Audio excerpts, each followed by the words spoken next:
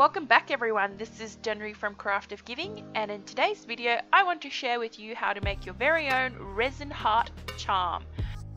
To make your very own UV resin heart, you will need to find yourself some UV resin as well as a heart-shaped mold like this one here. All my supplies that I'm using today I've received through my Sophie and Toffee subscription box, which is a monthly subscription box called the Elves box, where they send out a bunch of different things for you to try.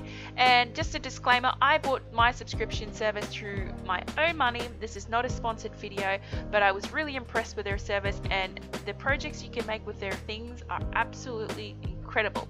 So that's why I'm making a little heart charm today using UV resin that I received through my Sophie and Toffee box. And I started by adding some clear UV resin, the thin type, to the bottom of my mold and using a little toothpick just to spread that around evenly. And now I'm going to start embedding my little charms that I've received in my box, except for the little key charm that I have placed in the little mold first, and just using a toothpick to make sure that all of my little trinkets are covered by the UV resin. And then I'm going to go ahead and set each layer with my UV light.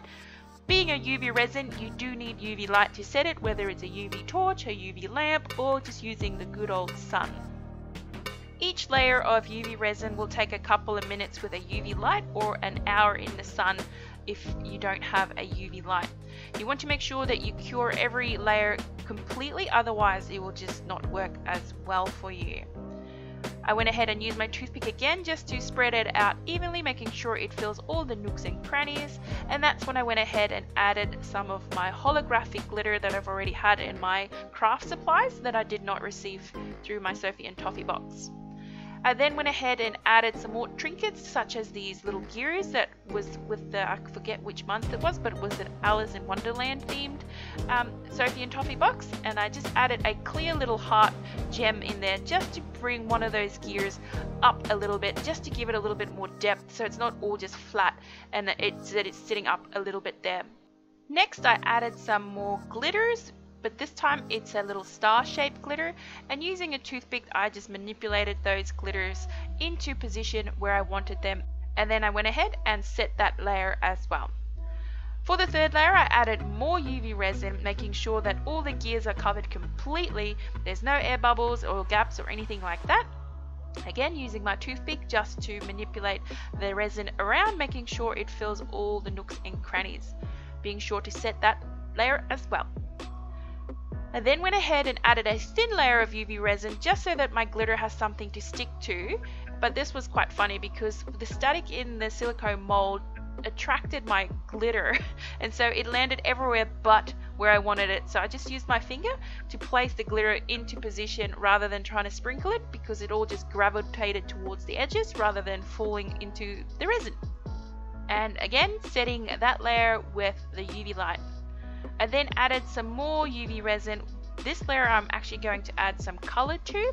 Now you can pre-mix your colors in a separate little container and then spoon it in, but I wanted to be a bit adventurous and just do it on top and not waste some plastic cups or plastic.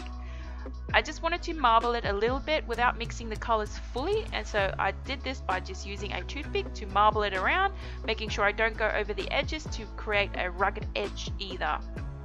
Being nice and gentle and taking my time, but I sped up the footage obviously. I set that layer, and then because the dye is not a UV substance, it just colors the UV resin, the dye did not set completely on top, so I added another thin layer over the top which sealed in the dye. I set the UV light underneath the mold as well for a good 10 minutes, as well as on the top, just to make sure that each layer has been cured completely. Using a small amount of UV resin to act like a glue, I attached this gold finding so that we can attach it to a chain, which ultimately turns it into a charm. I set that layer and then finally concluded our little project by adding some more UV resin on the back side of my charm, smoothing out the edges, being careful not to spill it over the edges. To be extra careful, I used a baby wipe just to wipe around the edges to ensure there's no overflow, and then set my charm for the final time under the UV light. Now I tried to add quite a bit of symbolism into this charm, and I would be very interested to know what kind of symbolism you take away from this charm.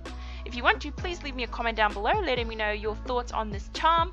I went ahead and added a chain to this little charm to add it onto a little bag of mine, and I've been carrying it around every day with me, and I've been getting so many compliments. People are absolutely amazing.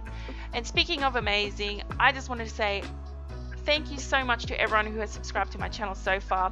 Our little community here on Craft of Giving has reached over 19,000 crafty little givers, and that is just amazing. I'm so excited to have you on this journey with me. If you want to, please subscribe to my channel. I upload videos on handmade gifts and other fun DIY projects. Remember to be crafty with your giving, and I'll catch you next time. Thank you for watching. Bye!